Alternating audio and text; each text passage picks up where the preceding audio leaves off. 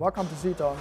We are building pilot plants and the customer gives us an idea or has a particular reaction that they want to be scaled up. And together with the customer we are building the plant with their ideas, with their reaction. And like we have a lot of experience for small plants and also for larger scale plants, together with the customer we will see how long it will take to build a small scale plant up to 3 to 6 weeks, or a very large plant up to almost 2 years.